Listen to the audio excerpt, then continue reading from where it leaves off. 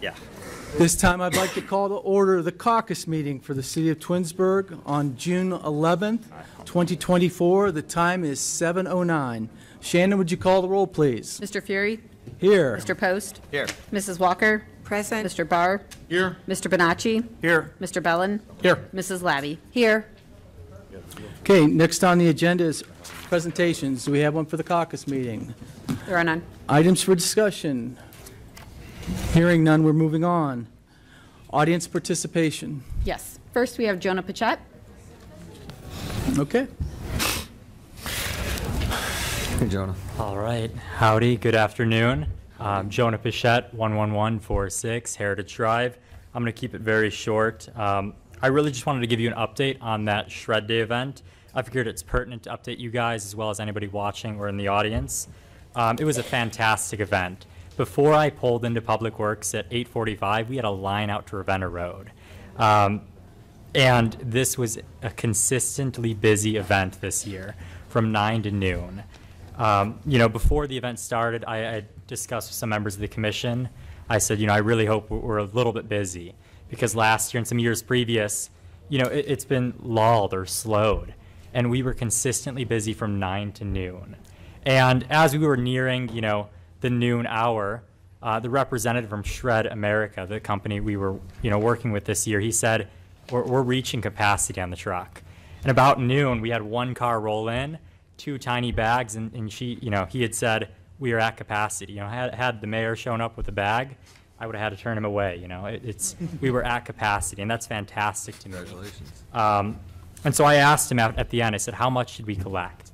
And we collected roughly 53 bins of recyclable material, each weighing about 200 pounds. So that's 10,600 pounds or 5.3 tons of material collected from residents of the city, diverted from a landfill. And that is a fantastic event and a fantastic turnout. I had a couple people ask me, they said, is this the only event we host? And it is the only event the city of Twinsburg hosts. But I wanted to let anybody in the audience know, or anybody watching, or you guys, so you could let your constituents know that Summit County Reworks, summitreworks.com, they often host document shredding. And you could find a list of, their dates they do this there as well if you happen to have more documents that need to be shredded still after this event. That's all I have for you guys. If you have any questions, I'd be happy to answer them, but that's all I've got. Thank you, Jonah. Thanks, Jonah. I don't have that answer. Thank you, guys. Next, we have Colleen Rubin.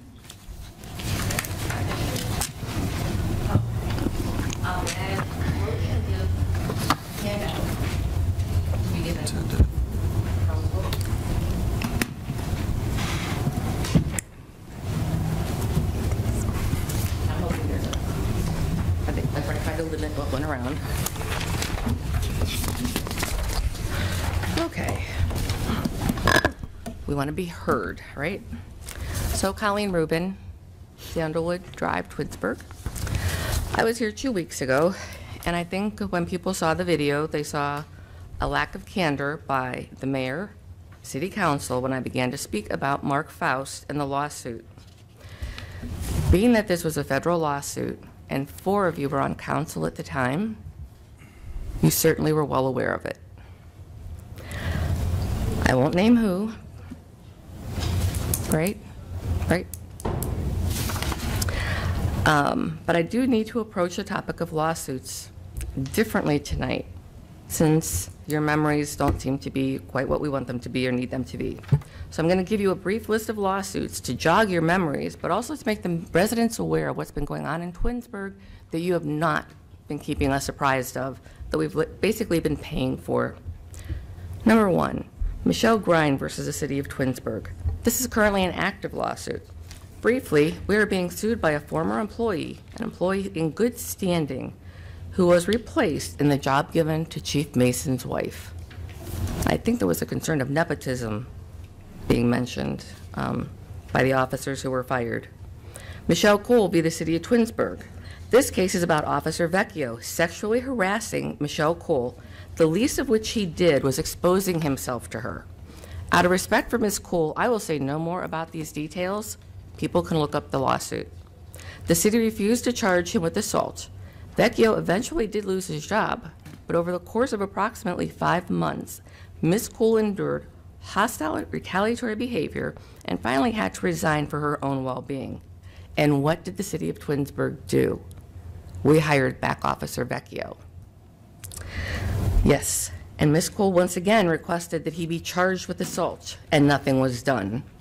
This lawsuit was settled quietly, and Officer Vecchio still works for us now. Mark Faust versus the city of Twinsburg. To clarify for those of you who did not understand 2 weeks ago what I was saying, I understand why you didn't, because I didn't expect such a confused city council and a confused mayor and law director. For the number of requests sent to the law director, I'm surprised that name didn't come right out and strike him, because he's gotten lots of requests for the information regarding that particular suit. This is a case of a 19-year-old college student who was treated terribly for no reason, no probable cause, and forced to expose his genitalia on Ravenna Road. His person, as well as his car and phone, were illegally searched twice. Nothing was found. This lawsuit is the result of behaviors of Officer Donato, again, and Krieger. They were never investigated or reprimanded for violating Mr. Faust's 4th and 14th Amendments. This costs the city, meaning our tax dollars, dearly. And this will be addressed in more detail. McGrew v. the city of Twinsburg. Twinsburg officers illegally entered the McGrew home on 2 separate occasions, having never a warrant or probable cause. Cornell v. the city of Twinsburg. Mr. Cornell alleged the city of Twinsburg impeded and threatened his right to be free from warrantless searches without probable cause by maintaining, implementing, and enforcing vague policies that threaten him with warrantless searches. This is by no means a complete list, but it is enough to show a pattern of behavior. I could list the illegal tasing by Officer Donato that, again, had no repercussions internally, and every rule of using such force was broken. I could mention the lawsuit that we lost when another dispatcher sued for being passed over for promotion, and our chief of police at that time just admitted he didn't like working with women. What I know to be true and want the city residents to know is that we, the city of Twinsburg, continue to get litigated due to bad acts by officers, their superiors, the law director, the mayor, and city council.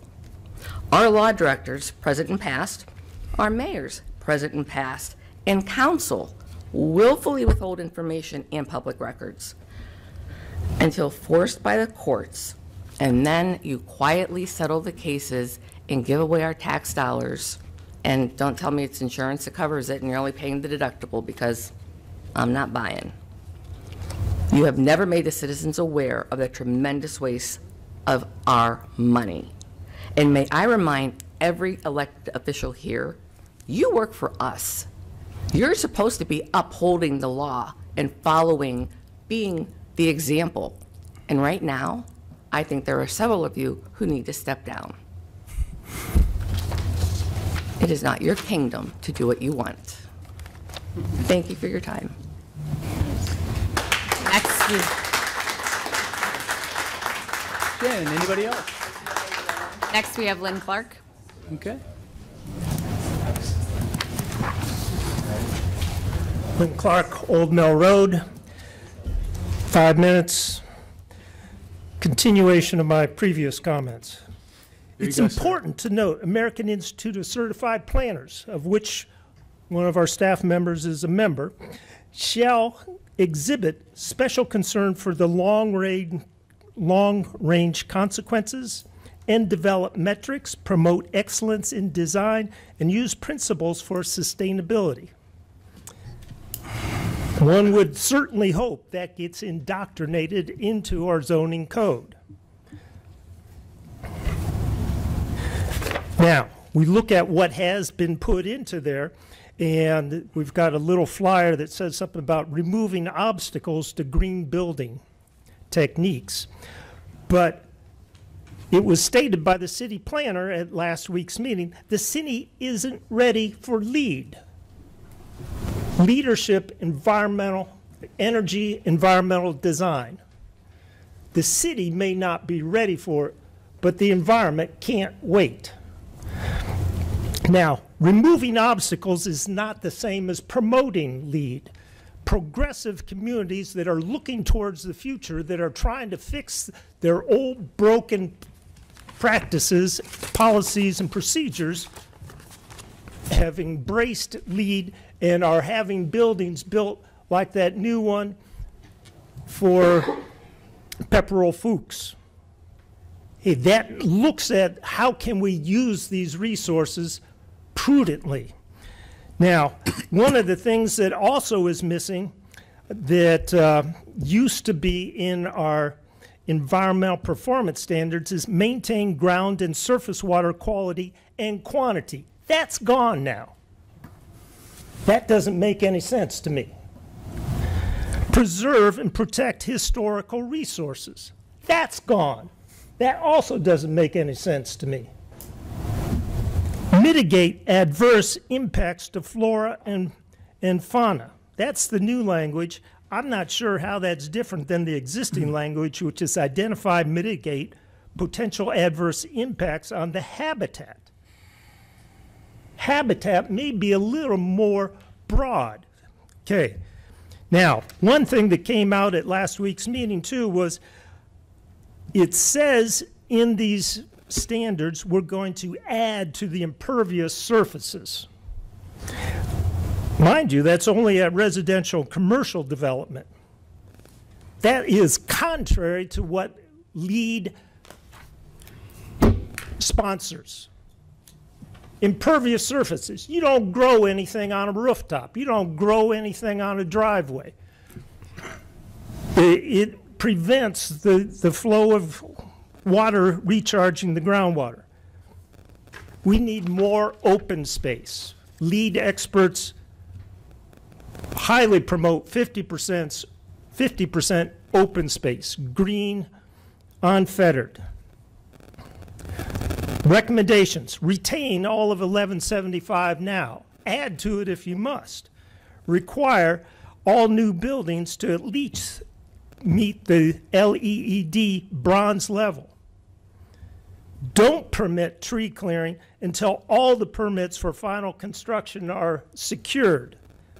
Establish CO2 emissions, capping the emissions at the 2023 loading. Measure the CO2 and report that for the whole city, not just the city properties. Now, last week at the meeting, the city planner says, well, we don't have information. Go to 2110 East Aurora Road, home of Ohio EPA. They have that information.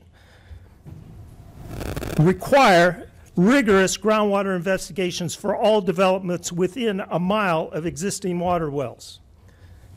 Develop specific ordinances detailing how historical buildings and zones are going to be protected and preserved.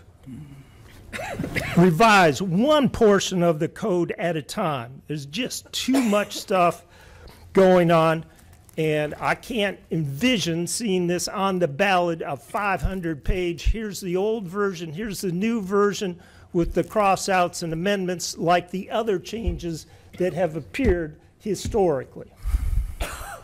Thank you for letting me finish, Mr. Fury.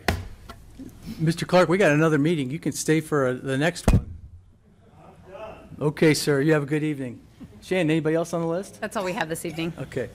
So at this time, we are going to go into a brief executive session regarding, so let me make the motion. This time I'd like to make a motion to enter into executive session to discuss matters pursuant to the Ohio Revised Code 121.22 GI3 to consider the employment of a public employee or official and conferences with an attorney for the public body concerning disputes involving the public body that are pursuant or they're subject or pending to imminent court action. Is there a second? Second. Mrs. Walker seconds. There's no. Shannon, would you call the roll, please? Mr. Fury? Yes. Mrs. Walker? Yes. Mr. Bellin? Yes. Mr. Barr? Yes. Mr. Bonacci? Yes. Mrs. Labby? Yes. Mr. Post? Yes. Okay. At this time, we're going to go into executive session. Should be brief, and we'll be back, and I'll reconvene the meeting, and we'll just keep going down the list. All right. This time I'd like to reconvene from the executive session where we discussed matters pursuant to hiring new employees. Next on our agenda is pending legislation. We'll start with Ordinance 68, 2024, which is an ordinance to amend Part 11 of the zoning code. Council has authorized a contract with Zone Co. in February 2023. Excuse me. Since then, the company has worked with Rebecca Ziegler and the city's Economic Development Director and City Planner Lynn Muter on this project. Are there any questions? This is going to be read for another 3 months, three meetings. So are there any questions on this? All right. No action being taken this evening. Ordinance 70, 2024. This ordinance is the annual tax budget for 2025. This will be its second reading tonight with an emergency clause added on the third reading to get it to the deadline of 7/20. Mrs. Conway, do you have anything to add? No. Are there any questions regarding the tax budget that we'll pass on an emergency later on in July so that we can get it there to meet the requirement for date? Okay. Ordinance 75, 2024. This is an ordinance to award a bid for the citywide HVAC contract for maintenance. The city has solicited 2 bids on March 26th, and the second bid was open on April 17th. The lowest bid came from CRS Metalworks. It's a 3-year contract for $217,000. Are there any questions on Ordinance 75, 2024? Okay.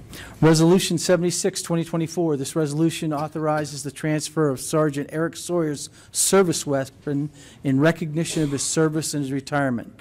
City Council is asked to suspend the 3 rules and pass this in our emergency as Sergeant's last day is June 13th. Any questions? Resolution 77, 2024. This resolution is for Council's consideration to rezone a parcel 6400,589 at the southwest corner of East Aurora Road in Chamberlain. This is at the request of the property owner. We'll have a public hearing. What's the date on the public hearing? July 9th. Thanks, July 9th. Just wanted to make sure. And this is on its first reading. So is there any more questions on this? This is the Rob Benjamin property out at 82 in Chamberlain. Okay. Resolution 78, 2024. This is a resolution to place Resolution 77 on the ballot. So if we pass 77, this is the ballot language. Or this would be putting it on the ballot. First reading tonight, won't happen for 2 more meetings. Resolution 79, 2024. This resolution is for Council's consideration to rezone parcel 6401,824 located at 9842 Darrow Road. This property is owned by the City of Twinsburg. Per Charter Section 704 of the Charter, the city has the ability to, upon application of the acquiring entity, be zoned public facility districts by the majority of a vote of council following the receipt of the report and recommendation from the Planning Commission, and shall be governed by the regulations and zoning pertaining to public facilities districts. The Planning Commission reviewed this on June 3rd, and it will be passed unanimously. There will be a public hearing on 7/9, and this will be on its first reading this evening. Then we have Ordinance 80, 2024. This is an ordinance that makes the changes to the salary ordinance. This council being asked to put suspend the rules and place this on its third and final reading. Talked about this earlier. So, any questions? Thank you. Ordinance 81, 2024. This ordinance is regarding the ASME office unit. And we've just talked about this. This is just being asked to pass the 3-reading rule for the adjustment to ASME. This will be placed on emergency and take action tonight. Any questions on that? Okay. Is there any miscellaneous? Mr. President, during our council meeting, I'm going to have a couple motions that relate to Board of Zoning Appeals. Okay. So just 2 of those. Waiving 30-day. Waiving the 30 days. Okay. So that's. Okay. Why don't you handle those motions when you do your report? Okay. All right. Okay. Is there anything else? That's it? Okay, Mayor, any miscellaneous? None. Thank you. All right. Okay, so we're going to adjourn the caucus meeting right now, take about a 5-minute break. If you want to address council, there's a sign-up sheet at the podium, and we'll start we'll start the normal council meeting at 7:50. Okay? Thank you. Caucus is adjourned.